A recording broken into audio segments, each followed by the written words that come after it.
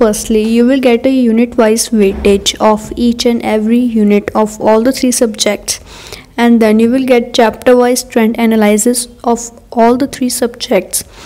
Then you will find NEET 2020 question paper along with the OMR sheet, answer key, and the detailed answers of each and every question. In the same way, NEET 2017, 2018 and 2019 question papers are also given. Then you will see the section of mind maps and mnemonics for all the 3 subjects individually. In this you will get mind maps for quick revision and mnemonics just in case if you find it difficult to learn any example or anything which is need to be memorized. Then there are 15 sample question papers.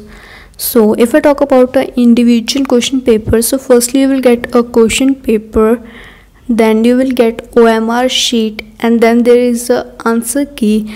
And if you want elaborate answers, you can scan this code and get elaborate answers too. Honestly saying, I have used Oswald sample paper book in my 10th standard and they were very helpful at that time, so definitely check this one out. This one is particularly for NEET UG, so I will link this down in the description box below so that